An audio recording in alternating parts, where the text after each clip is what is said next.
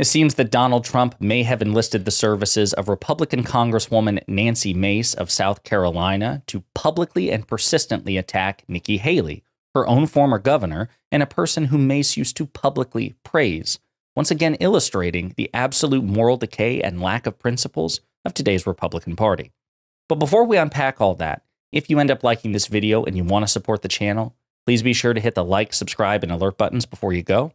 I'd greatly appreciate it.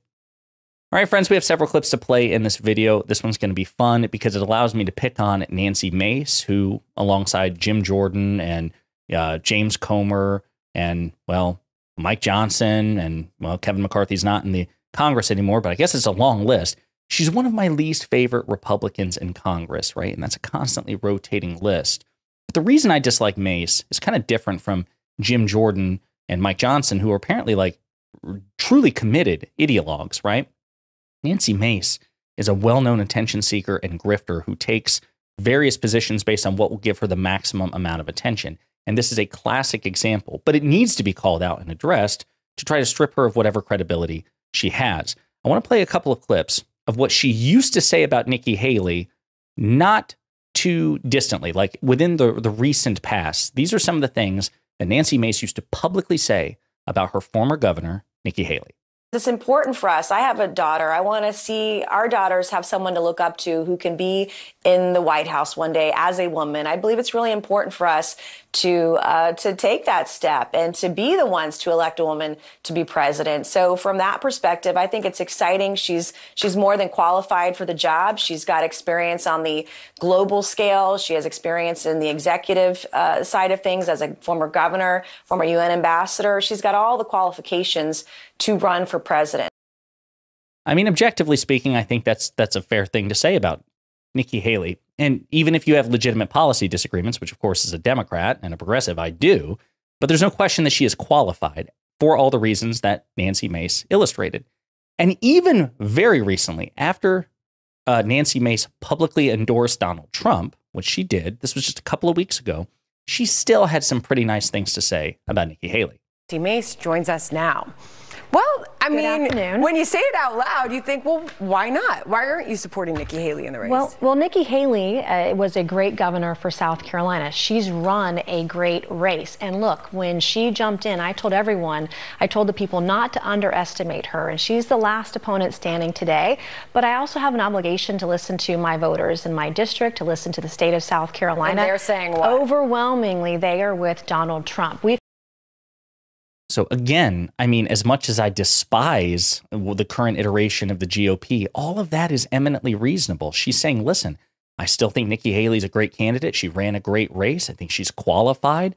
But according to Nancy Mace, she has an obligation to reflect the values and preferences of her constituency, which she selectively does, I'll point out, selectively. And that therefore I have to support Donald Trump. It's not that I dislike Nikki Haley. It's not that I think Nikki Haley is incompetent or unqualified or compromised. It's just my constituents prefer Trump, and therefore, as their delegate, I'm backing Trump.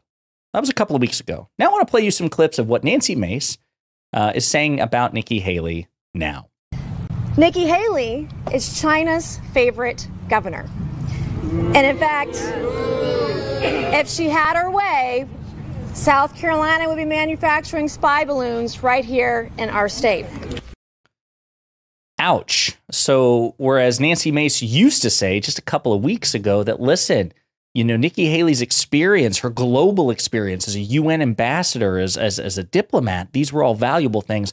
Well, now apparently that experience means she's been compromised by, as James Comer would say, communist China. Communist China.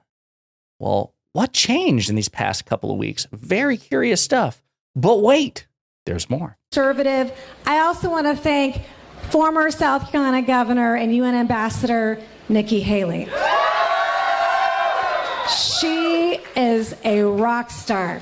And she's been on the campaign trail with us the last couple of days. She's become a good friend, a good mentor. She's a great leader. She lives right here in the Low Country. She's been a great leader for the state of South Carolina. She's been a great leader for our nation. And I have to tell you, the very last debate we ever had in this election, I was texting and calling and trying to get some advice, and Oh, wait. That was from before. Gosh, sorry about that. But again, isn't it kind of funny just to bring that up seriously? Again, talking about her global expertise, her experience, and how she was an ally to Nancy Mace during Nancy Mace's congressional run. Sorry, I had to throw that in there. You see the contrast? But then seriously, then she goes on to say more things in a current context, bad things about Nikki Haley. Governor Haley started out as an accountant. She went from doing people's taxes to raising people's taxes. And I, as a lawmaker, have never voted to raise taxes. I don't want someone who's going to raise taxes. President Trump lowered taxes rather than raise taxes. So we cannot afford for someone who's going to come in and raise taxes on hardworking American people. And when you look at the cost of inflation, the supply chain issues, even coming out of a post-COVID world, we don't need Republicans who are going to be just like Democrats when it comes to fiscal policy and raising our taxes. And she told South Carolina not once, but twice that she would not raise our taxes, and then ended up supporting the largest tax hike in South Carolina history. The last time a tax hiking presidential candidate walked around South Carolina in high heels was Hillary Clinton. So there again, an effectively delivered speech, but the hypocrisy is astounding. If everything Nancy Mace is saying is true, well, Nancy Mace knew all of that back because Nikki Haley hasn't been governor of South Carolina for years, right? So what changed? You knew all that when you were publicly praising her months ago, years ago, and even weeks ago. But now something's changed. It's super, super weird. But to give you a reminder of who Nancy Mace is, right? She wants to make it about Nikki Haley and Nikki Haley's character, I guess, when it's convenient. Nancy Mace is also the person who goes back and forth on Trump, right? She's, when it's convenient, a loyal acolyte, a cultist. And then when it's inconvenient or when it's convenient in a different way, she's a critic of Trump, right? And she tries to wear both hats. And again, to her credit, she is very, very good. She's witty, she's clever, she's funny, she's charismatic.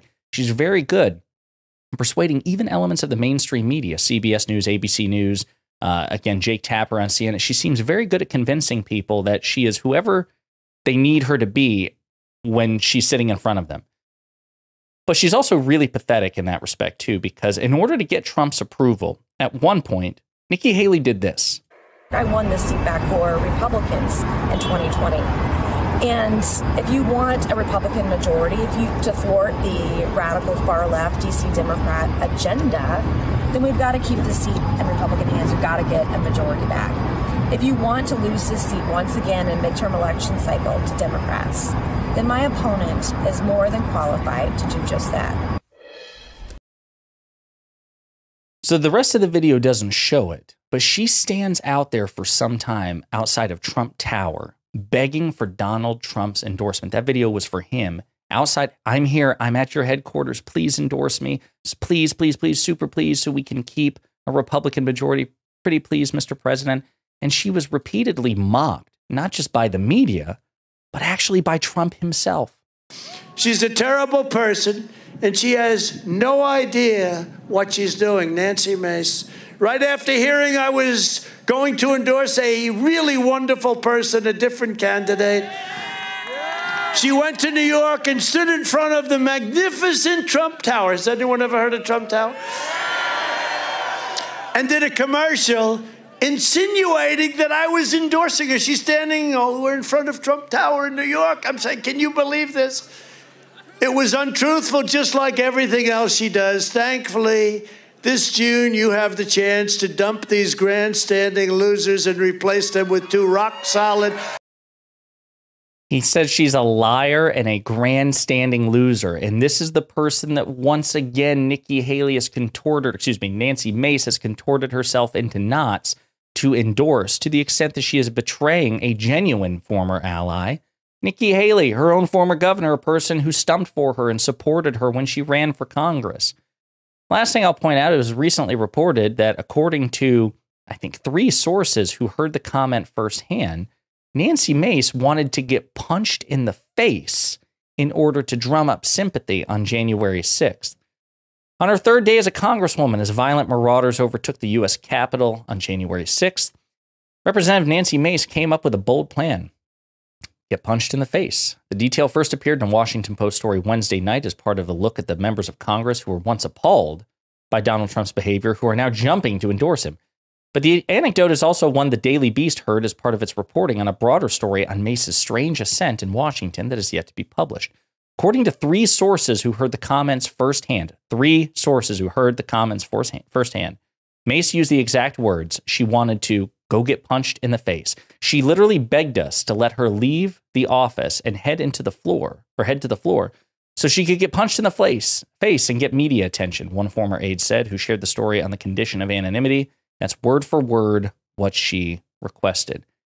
Folks, this is the current state of the Republican Party. When they're not genuinely, sincerely, ideologically crazy, they're this. They're grifters. They're disingenuous grifters. Nancy Mace will say one thing on Monday, and by Wednesday, it will be something radically different. And again, not even for pure ideology's sake, right? I have no doubt that Mike Johnson is a dishonest man. I mean, he's demonstrated his dishonesty, right? But at least, I shouldn't say at least, it is in service, apparently, for a genuine ideology. Every op-ed that I've read about Mike Johnson from people who are close to Mike Johnson say, no, he is sincerely, conservatively Christian. He is a genuine believer. So he'll lie for the Lord, right? He'll engage in falsehoods and dishonesties and compromise his ethics to get Donald Trump elected, not because he really likes Donald Trump. I'm sure he thinks Donald Trump is a moron, but because he wants to get religiously conservative judges in the federal judiciary, or he wants to get, religiously conservative policies passed via Congress, and he thinks Trump is the vehicle to do it, given his popularity, right? Nancy Mace, I don't think she has any values whatsoever other than to just get attention and get power. I mean, this is a woman who says that she's a moderate with respect to women's reproductive rights. And yet when it comes time to vote, she votes in line with every damn far Republican proposal that comes across her desk, right? There is a wild incongruity between her actions and her words. She's a grifter. She's an attention seeker. And apparently, January 6th, she was willing to get punched in the face by a murderous mob, right? I think this is interesting. I think it's worth noting. And I think it's also worth keeping in mind when we address the much more dangerous figures of the Republican Party. Because I'll say this, I don't think Nancy Mace by herself is nearly as dangerous as somebody like Mike Johnson, who is dangerous by virtue of not just his ideology, but also the power he wields as the most powerful elected Republican. Certainly Donald Trump is the most dangerous Republican of all. Nancy Mace, I don't think, is nearly as dangerous alone, but this is a part of the Republican Party which reveals its moral and ethical rot. Just a different type of it. I think it's worth noting. You let me know what you think in the comments.